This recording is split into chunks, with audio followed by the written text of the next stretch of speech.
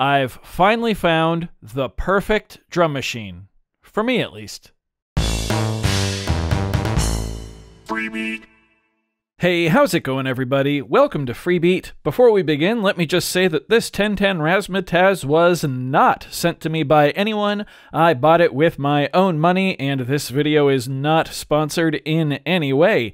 If you'd like to support the channel, head over to patreon.com/freebeat. And speaking of Patreon, today's patron shoutout goes to Everett Vincent. Thank you so very much for the support. So, this is the 1010 Nanobox Razzmatazz. It is a dinky little pink box that costs $399 US. Yep, 400 bucks for this. And I paid that. And I don't regret it for a second. In fact, I think that this might be one of the best purchases that I've ever made on this channel. Before I do anything else, I'm going to give you a sound demo, and I'm going to tell you that all of the sounds you're about to hear come directly and exclusively from this little box. I'm controlling it with a Roland SPD-SX over MIDI, and the audio is technically going through a Roland SP404, but there are no effects on that audio. Everything you hear is straight from the Razzmatazz.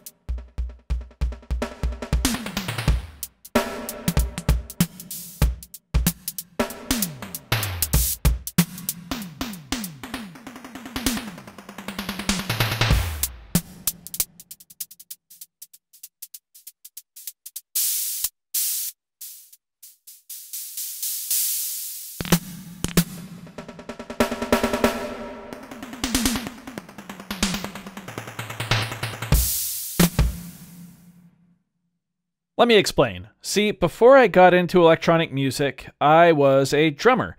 And being a drummer, I like to play the drums. However, since getting into electronic music, I've really fallen in love with synthesizers and what they can do, specifically drum synthesizers and what they can do and the sounds they can make. I've really appreciated how musical they can be, especially when things like modulation are introduced. Also, I know this camera shot kind of sucks, but I'm just trying something different, having some fun, switching it up. See, that's where this setup comes in. For the past few months, I've been developing a live show, not to stream here on the channel, although I will be doing that this winter, and I'd love it if you could check it out. The live stream shows are completely free, but to take on the road and play in front of actual real-life people at real venues. Scary, I know. Anyway, it's taken me a long time to realize this, but I've finally started to understand that people don't want to go to an electronic music show, see someone sit down at a drum kit and press play on a backing track and then just drum along to it, even if it's on an electric drum kit. They don't want that. No, if I'm going to play a live show, I actually need to perform my music. However, I refuse to give up actually playing the drums because it's my favorite instrument and it's what I do. And that is why I bought the Razzmatazz. And don't worry, I'll have a video going over the rest of this live setup very soon. Let's take a look at the outside of the Razzmatazz real quick here. We've got 4 buttons that are actually pretty satisfying to click. Then we have these 2 knobs, and this thing is a touchscreen. Then on the back here, we've got a micro SD card slot. Then we have line in and out, 3.5mm, clock in, 3.5mm, MIDI in and out, 3.5mm. By the way, MIDI in, it can accept both Type A and Type B, which is awesome. And then a USB Type-C port. Now that Type-C port is only for power. Not for audio, not for MIDI, just power. Well, that's kind of a bummer. It also shines light on another bummer, and that's that the Razzmatazz does not have a built-in battery. None of the nano boxes do. Just kind of a shame. You have to have it powered. You have to have it plugged in to power it. Although apparently 1010 is working on some kind of battery system that works with these. I don't know. Bo mentioned it in his video about their new nano box, the Tangerine. So what is this thing? Well, it is an 8-voice polyphonic drum synthesizer. Ooh, you ready for this? Oh, yeah, nice. And each of those 8 voices can be any combination of 2 different FM oscillators and a WAV file. And yes, you can import custom WAV files via the microSD, or you can simply record them via the line in. From there, you have a variety of parameters to shape your sound. Each voice also has 2 filters, which can either be ran in series or parallel, 2 envelopes, and LFO, and then you also have a resonator, a snap generator, 4 different types of distortion, as well as bit crush and rate crush. Also, Roger Lynn helped 1010 out with that distortion, which is pretty cool. Let's see, you've also got 2 send effects, which are a reverb and a delay, which any of your drums can be sent to, and you can even send incoming audio through those effects as well. And that's actually a whole separate line in. It doesn't take up any of the 8 drum slots. Now, navigating the Razzmatazz is actually pretty simple, and despite it looking difficult to use, everything is clearly labeled, and the touchscreen is pretty accurate. I haven't had any miscues or anything like that that weren't obviously my fault. Also, as of the latest firmware update, 1010 has implemented a transporter feature, so you simply hold the home button, and then this directory pops up here, and it's got all of the available pages on it, and you just click where you want to go. It's super easy. Each of your drums also have a macro screen where the knobs can adjust a variety of parameters on the fly, which is neat.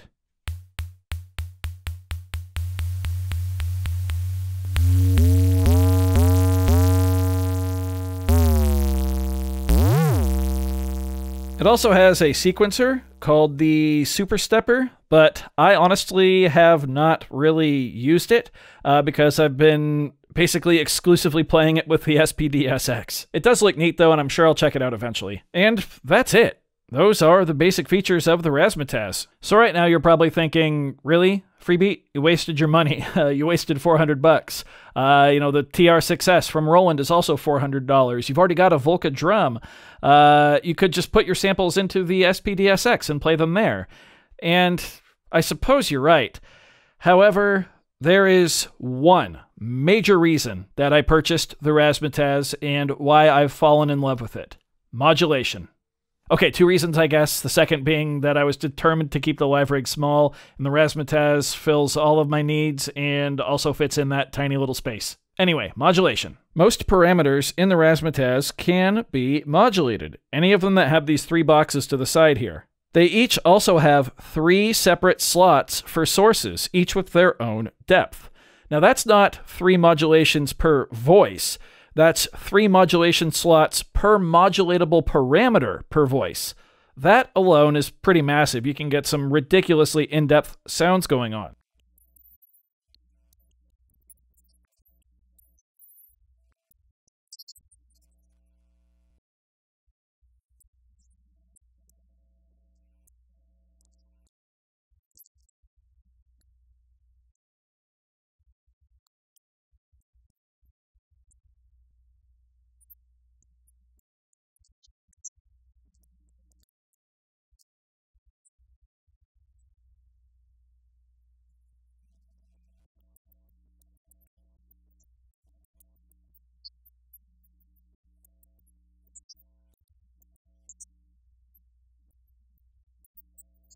But let's talk about modulation sources.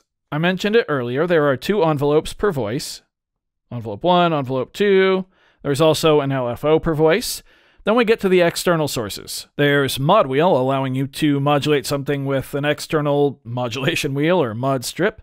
There's also pressure, allowing you to use this with a controller that has aftertouch. And then, finally, the big one, velocity. You can map velocity to any modulatable parameter. Now, hopefully, you start to see where the power here lies. When you hit a real drum harder or softer, the volume isn't the only thing that changes. The sustain, the decay, the amount that it reverberates around you, and so much more all change too. That's what makes acoustic drums so hard to replicate with electronics. Now that's fine for me because I don't really want to replicate an acoustic drum, but I do want to apply that same concept to my electronic sounds. Here's a patch that I designed that has a snare drum with the level of each of its FM oscillators mapped to velocity, the level of its sample, in this case a Linn snare drum, also mapped to velocity, the decay of the envelope, also mapped to velocity, the amount of distortion, also mapped to velocity, and the cutoff of a low-pass filter, also mapped to velocity, but in a negative fashion. So the harder I hit the snare drum, the more low-pass filter applies, the more it goes down, rather than how you might expect where it starts low and comes up. Yes, the modulation amounts for velocity are bipolar. You can go down or up.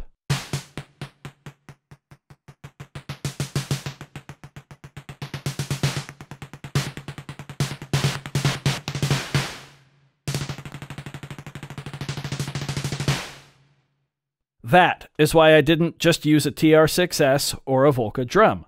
That's why I don't want to just put some samples onto my SPDSX. Sure, I can trigger a sound repeatedly, but I can't play them. I can't be expressive like I want to be. And of course, beyond the modulation angle, there aren't a lot of pieces of gear out there that offer a blend of synthesis and samples.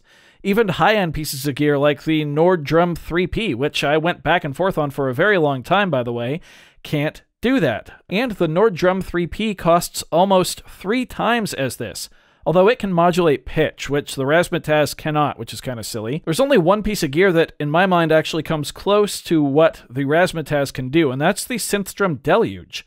The Deluge is a beast, and it can do a lot, but because I really only need to hyper-focus in on these drum sounds, the Deluge is just too big and complicated for a use like this. No, the Razzmatazz really is the perfect drum machine for me here. It also sounds fantastic. I'm not someone who typically cares a lot or even really notices super high quality audio, but to my ears, this is one of the cleanest sounding outputs I've heard from a budget piece of gear. I do have one complaint though. Like I alluded to earlier, pitch is not modulatable. Either in the FM section, look at that, detune, fixed pitch, not modulatable, or in the sample section right there.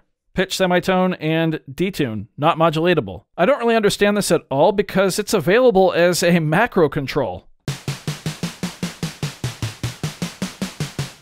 for most of the sounds. Pitch is absolutely something that changes the harder you hit something else in the real world, regardless if it's a drum or not.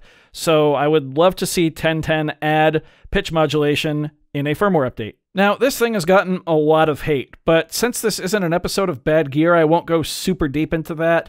What I will go into and say, though, is that I think a lot of people have judged this really at a glance without diving into it. They simply see the really cheesy pink color and the tiny size and think that it's just a toy. And to be fair, it's really nothing groundbreaking. I mean, just playing around on the pads at first, my first impression was, yeah, it sounds good. I was just kind of dinking around here on these pads, if you can even call them that, and I wasn't like crazy impressed. But if you are a drummer looking for a drum synth that offers a ton of playability, sounds great, and still stays affordable, this is it. It blows my mind that 1010 did not market the playability of this thing more. In all of the videos I've watched on the Razzmatazz, which by the way is every single one on YouTube, there's not a lot there, I only found one person who actually plugged this into a drum pad or some kind of electronic kit.